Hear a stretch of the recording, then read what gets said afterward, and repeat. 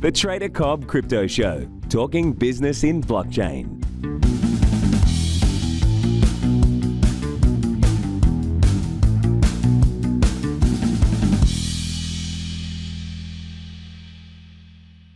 This show is proudly sponsored by coinspot.com.au, with the largest range of cryptocurrencies anywhere in the Australian market.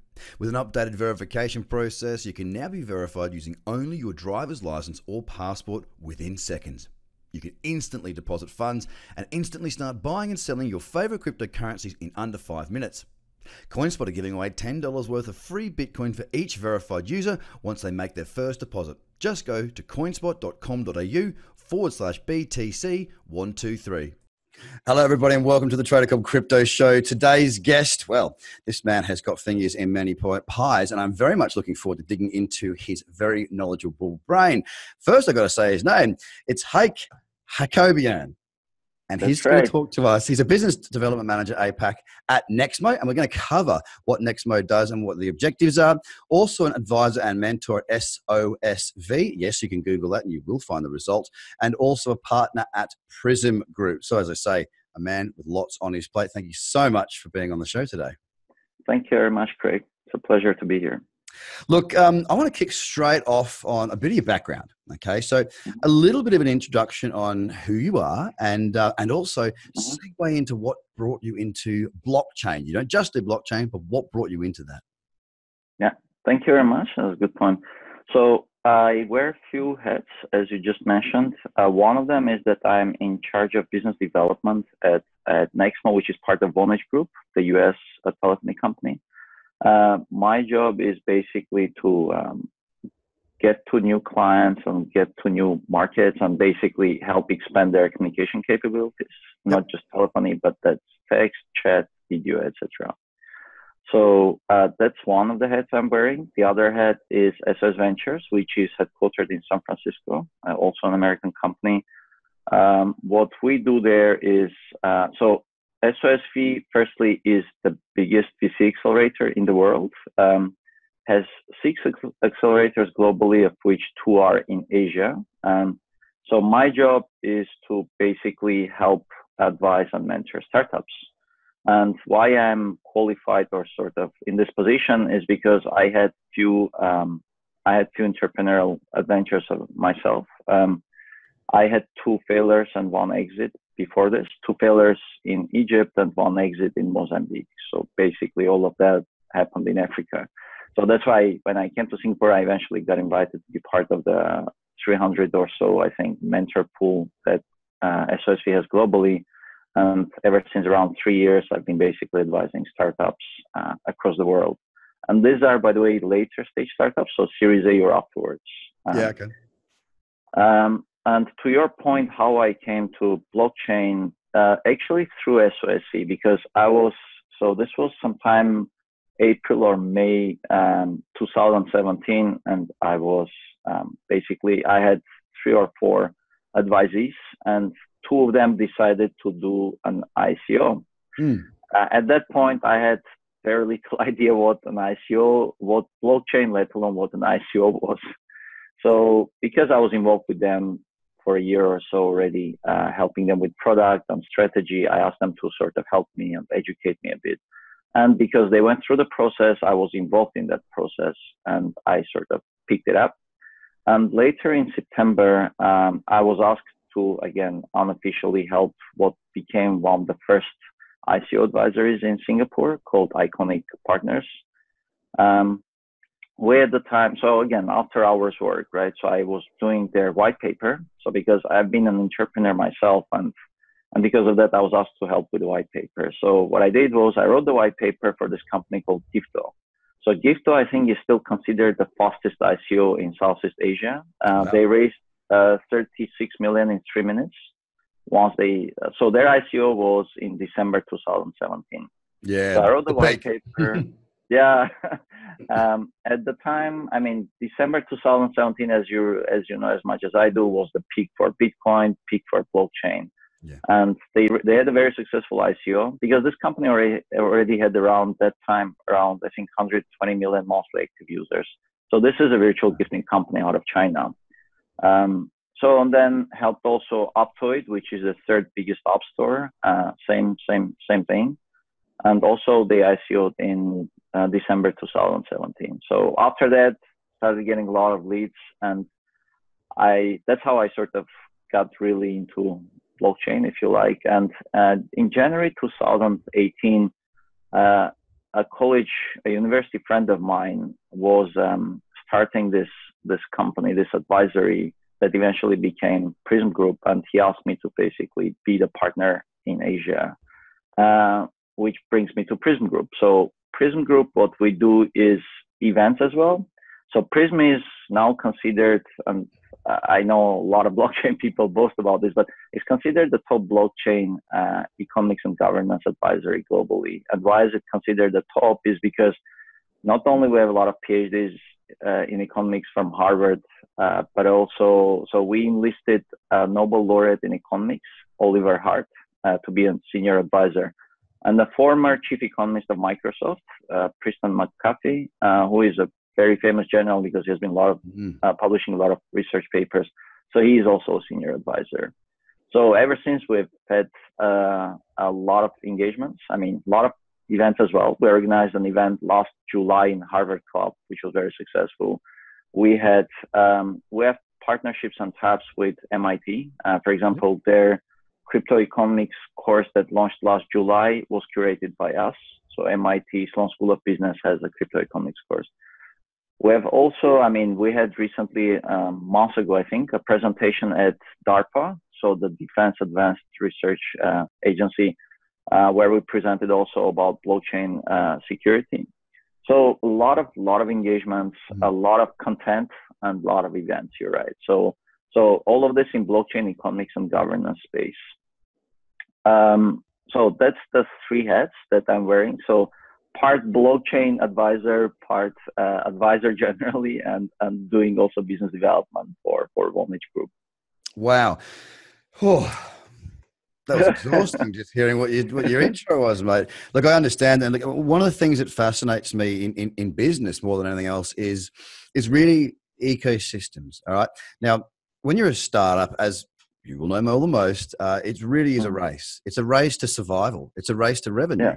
A lot of startups, especially tech startups, their revenue models are a long way down the track. And we see this in blockchain and crypto assets now.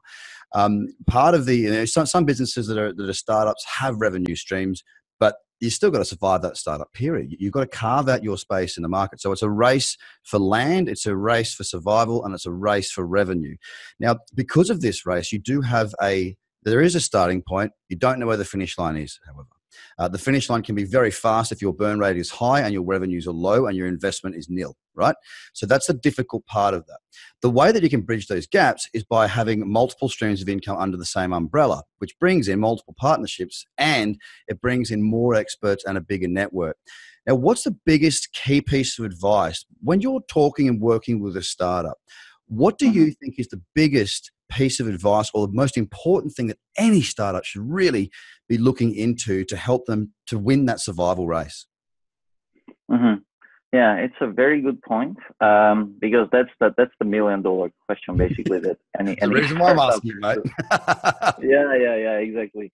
So I think again, having talked to a lot of startups, the key race, there is two things. One is a pretty normal standard advice that always look for a competitive and sustainable advantage. So I deal with, let's say, a lot of startups that have, let's say, a marketplace for this and marketplace for that. So the entry barrier or a possibility to copy that is very low, right? So anyone can do this. Anyone can create a startup. You hire an agency, you pay them, and they do that. But what you cannot create is this kind of what you cannot easily replicate is that counterintuitively technological thing. So my key advice usually is for startups to look for a competitive advantage that's not necessarily technological, unless it's patent pending technology. So if it's not technological, to give you an example, an obvious example such as Facebook, right? Facebook is a social network, and pretty much any good agency can recreate what would be 60-70% of capabilities of Facebook technologically, right? Yeah, yeah. where you can see the news feed, you can post articles. But guess what? There aren't so many. Why? Because of the soft sort of advantages that Facebook has, that has the economies of scale, has the network and stuff. So it's that community, the economy of scale, etc., that prevent anyone else copying it, right? So my advice is usually to look for those things that are intangible, that are not technological, that are either network or community or something that is not easily replicable or copyable, because that's the thing that's going to sustain you. That's one key piece of advice that I give. And again, if you look across, it's the same for Instagram, same for WhatsApp. There are a lot of messengers, but how many? There's maybe a few: WeChat, WhatsApp, Line, Telegram, right? And a lot of them, again, have technologically pretty much, and I oversimplify, but they are pretty much a messenger. I mean, it's not that difficult to create a messenger, but guess what? To get all these people on board and keep them is the most difficult thing. And once you have them, again, to keep them there. So that's the kind of sort of an advantage that I always ask or help the startups to come up with, which is going to prevent future competitors or current competitors to get to their piece of market. Second key point that I advise is create a serendipity. And what I mean by that is when, like, a lot of the cases, a lot of even new business ideas, business lines come up when you are, let's say, in an event, you meet someone who eventually becomes your partner that you wouldn't have otherwise met. So you go to all these events, you meet people. So meeting people, putting yourself out there, putting your content out there for for people to see, and then you get reached out. You and I are a good example. I mean, you reached out to me out of blue. I didn't even know about you, right? And that's a serendipity that, again, like maybe I put some content or for some reasons, so you ended up finding my profile. Right. So creating serendipity, I think, is a very, very important thing, because in my life also, as you realize, and I'm sure in yours as well, a lot of the opportunities, a lot of the things happen because you consistently do something in business or in life, and you create this, like, you go to network here, you put the content there, you talk to this guy, that guy, and then something comes that you wouldn't have otherwise guessed. So creating that serendipity is very, very important, because a lot of the cases when you do this consistently, you are always staying ahead of the game, and things always are going to happen with you because you are consistently creating those things that you are not going to imagine you will have. So these are the two sort of key advices I give. And I guess, I mean, startups are usually pretty happy. It's very, again, just to give you an idea, the reactions initially is like, create serendipity. What does that mean? But when I explain, I give some examples like I did today with you. Usually they do this and they got back to me a number of times. Last time was actually like 2 weeks ago on one startup that I told them to go to an event and to have a specific way of pitching. So they did. And then a few partners came to them and said, oh, we didn't realize you guys are like this. That's your brand. That's your product. Let's partner up. And they were super surprised because they're like, oh, wow, we didn't realize that just pitching our startup pitch this way in this event is going to bring us this multinational company as potential partner. And hey, guess what? They did. So that's the same advice I would give, right? So two things: sustainable and competitive advantage that's not necessarily technological, and creating yourself a serendipity. Well, it's pretty good bloody advice. I'll give you that much. Well done. Thank you, by the way. Appreciate that. I'm asking for me as much as anybody else. Now, I want to lead into SSOV a little bit with that as a segue, really. We've got television shows now about startups. We've got the entrepreneurs being more sexy now, as in it's something that lots of people, they say they are when they're not. So it's become a social movement of being an entrepreneur. There's a huge startup scene. It's cool to be a startup. It's cool to be an entrepreneur. Everybody wants a success of a successful entrepreneur. Not everybody's willing to put the work in and dedicate the time. So with that being the case, at SSOV, you guys must be inundated with opportunity. Now, aside from how you find what you're looking for, do you currently have a focus on a certain part of the market, a certain industry, a certain sector that you're chasing after because you see that as being the biggest opportunity moving short, medium, and long term? Yeah. No, that's right. And that's a great point. So as I mentioned, we have 6 accelerators, of which 2 are in Asia. Yep. The 2 in Asia, one is called China Accelerator. It's called China Accelerator because it's in Shanghai, and that's that serves as an accelerator for companies globally that are Yeah. trying to enter the Chinese market. Hmm. So we have tie-ups with P&G, Johnson and Johnson, etc. A lot of companies, Wow. multinational companies, and they are also they are bringing their products and they're on the lookout for startups that are coming to China. So that one specializes in Chinese market. That's particular specialty and expertise in Chinese market with a network in China. The second one in Asia is mobile only accelerator. That one is in Taipei, in Taiwan. This one is specialized in mobile applications. So those companies, those startups that have mobile applications that usually get accelerated in there, and so on and so forth. So we have, for example, Hux, that's a hardware accelerator that's out of US, that's based out of US. So each of these 6 accelerators has a specific vertical, or like we have Hux, we have, for example, Biohack, which is also specialized in bio related startups. So each accelerator has either, let's say, hardware, one is China, one is mobile application. So each of them has a specialty. So that probably answers part of your questions about how do we go about having sort of specialization or expertise. And secondly, you're right. I mean, we are getting inundated by a lot of startups.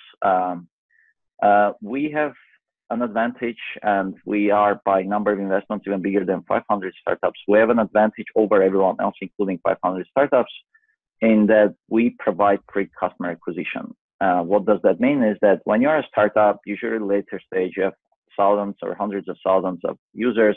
You want to, let's say, penetrate Chinese market. What you do is you come to us, we do our due diligence, we accept you, and we provide you customer acquisition, let's say, in Chinese market. How we do this is because we have tie-ups with Xiaomi, LG, a lot of original equipment developers or producers, as well as App Annie and a lot of the biggest mobile application advertising companies.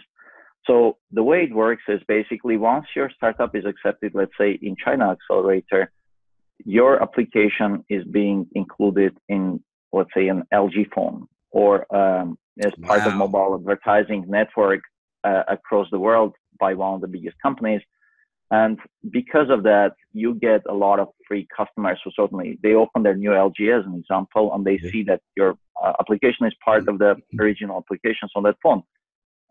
So there's a profit share if and when there is a new customer. There is a profit share that SOSV sort of sets up with the startup. But startup has to pay nothing for this. And the reason I sort of dwell on this is because, as you know, for startups, the most important thing outside of the basically getting out their product and getting some funding is the customer acquisition. So we have that success. We have a lot of good startups, later stage startups coming to us because we provide customer acquisition for free. They have no downside, all the upside. That's very interesting. I mean, that's really interesting. I mean, look, there's so many ways that can be. I mean, I'm just thinking through my own head, and we'll talk after. But I guess I've managed to segue these questions beautifully. I'm just going to say that. And I want to move into Nexmo now, because that's really where that starts. So through that, the story through SSOV, which is obviously the incubator, and then the client acquisition, which is the next part of once you've got somebody inside of an incubator that you're going to work with, it basically sounds like you're going to leverage off the Nexmo platform. So let's now start to have a little bit of chat about that, because it is very much, there's a huge amount to it. So do you want to walk us through a little bit about what Nexmo does? I can see so clearly now how it works into your ecosystem, but to walk us through a little bit about what it is. Okay. So Nexmo started in December 2010, initially as an SMS company. So they would provide API functions. So API function, think of it as infrastructure or communication capability that you can build into your mobile application, marketplace, or website. You wanted to have SMS capability sending back and forth, you can basically use Nexmo's API functions. So Nexmo started as an SMS company, expanded over time using, including voice, including chats like WhatsApp, Facebook Messenger, Viber, etc. And now Nexmo, and in 2016 May, Nexmo got acquired by Vonage Group. So it became part of Vonage Group. And ever since, basically, it has been adding communication capabilities.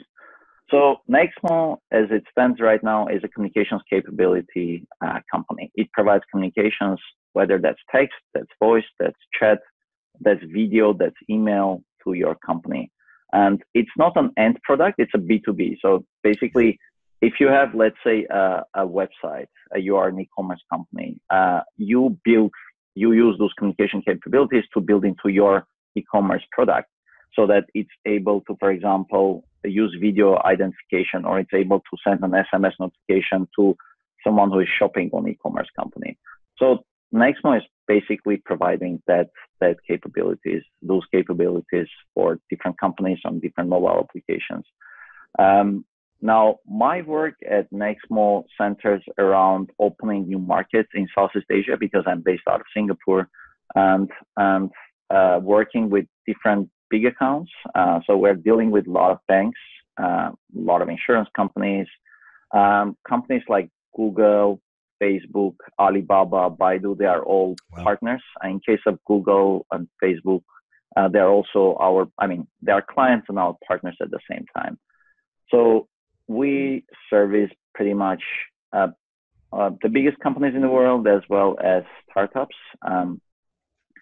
because everyone whether you are a small startup or you are a big company, you do need communication. I mean, we have a pitch usually. I have a pitch actually that when I talk to a company, I'm like, do you have communications with your companies? Do you communicate? They're like, yes. Do they respond back? Yes. In that case, I'm sure we can evaluate, because every type of communication that you imagine, whether that's text, that's voice, that's email, or video or chat, we provide. So we can help you. We can provide this kind of communication. And believe it or not, I mean, when I got into this industry, I couldn't imagine communication makes so much difference, but it does make a lot of difference.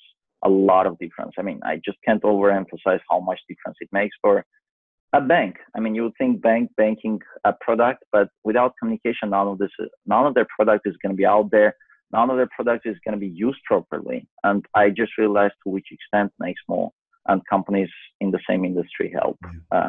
So I really love doing it also because it's just communication, which seemingly is a small thing for a lot of companies, unless you're specialized in communication. Small thing as it is, it makes such a big difference for a lot of companies in any industry. And unlike let's say a company that provides one type of product, let's say you are an ERP company, you just go after big multinationals and there is one or two use cases or ways of using your product. In our case, communication capability, when you provide a capability, not an end or like tangible product, there is so much of creative sort of thinking you have to do with the startup or with the multinational company, because sometimes they don't realize they can use communication in specific ways. So you go brainstorm with them, say, what about that? The best practice in your industry is that they use this way, on that way. And for example, SMS can be sent from that point, or you can have this kind of, for example, voice communication that's very normal in your industry. And they're like, oh, wow, I didn't even know that you can do that. So we help them come up with this kind of thinking, and then they implement our capabilities into their products or their services. Wow. There's, I mean, that's a big business. That's a very big sector, a very, very big business. And I mean, that's right. Very interesting. I mean, I would suggest that's probably where a lot of your time is taken, given that you've got big clients and it is what it is. Now, the last thing I wanted to touch on is back to Prism Group. I think you kind of answered it at the beginning. My question basically centers around, obviously there's a lot of events that gets put on through this group. Is there any particular, again, market, sector, industry that you're seeing the most growth? Because I see events being a good indication of grassroots growth. So if there's lots of events, typically events go before the rest of the market catches a hold, because the events occur for us to get together, to create the ecosystems, to do business partnerships, and to grow that space up. Now, from that point of view, what are you seeing is one of the fastest growing events markets in the world at the moment? Events markets. Well, I guess unsurprisingly for you, I think that would be blockchain, at least in this region. I think the underlying sort of rationale is that whenever you have the kind of industry, new revolutionary type of industry like blockchain or AI for that matter, or edge computing, when those industries are sort of being, they are being born and they are growing as they are right now, there is a need for a lot of information creation and sharing, right? So blockchain is this industry where a lot of this information is created, a lot of projects come up, a lot of new developments happen, and to get that across everyone in the ecosystem, small players, small startups, as well as big companies, there are a lot of events. So there are a lot of events on blockchain. I mean, I can tell you, you can check some website every day. There is at least an event in Singapore, at least one event. Yeah. There are so many concurrent events. Sometimes you don't know to which one you should be attending. So blockchain definitely is a very big market in terms of events. AI is another. In Southeast Asia is not as mature as US, but it started, I think, mid last year. There's more and more of AI related events. Again, the rationale is the same, right? So the moment you see a bit of technological development, there are some successes, business successes, a lot of events get created because that's how the information is created and disseminated across the industry. Yeah. And for us at Prism, I mean, we have seen, so last year we were basically agnostic in terms of companies we went after, and events we didn't spend that much time doing, I can tell you. This year it's about enterprises. So we're going after big multinationals. And we had a keynote at South by Southwest, actually 2 keynotes, 2 of our team members spoke, and we have a keynote at Consensus in May. So there is a lot of events that we get invited to. We provide also webinars. We curate a lot of content, as I said, for MIT, University of Southern California, etc. A lot of universities. So we try to, again, participate in this industry through our own events, as well as also to go to some of the leading events in the industry, different technologies, but especially like blockchain, because that's where we are specialized in. Yeah, okay. Well, look, I could literally talk to you all day. I really could. I'm fascinated, like, speaking with someone with your experience, your knowledge, and yeah, I literally could speak to you all day, but we can't do that because we've got to respect the wishes of the listener. So what I'm going to do right now is just suggest, where can we find out more about what you're doing across your different groups, or is it you personally? How do we find out and connect into you? Yeah, you can visit my website. My girlfriend sort of was the one who insisted I do have a website, because before I just had all these things. So my website is Hayk, so HAYKHA.com.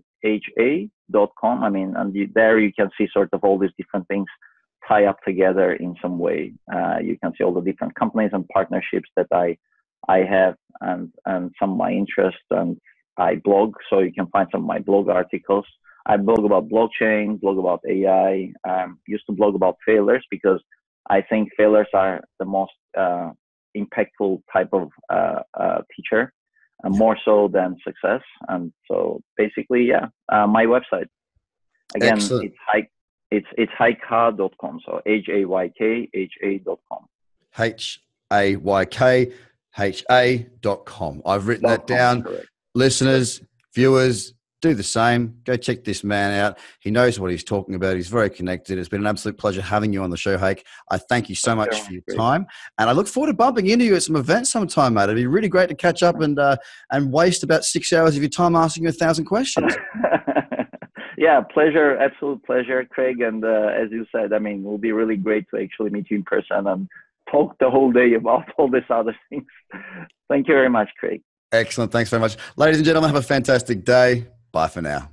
This show is proudly sponsored by coinspot.com.au, with the largest range of cryptocurrencies anywhere in the Australian market.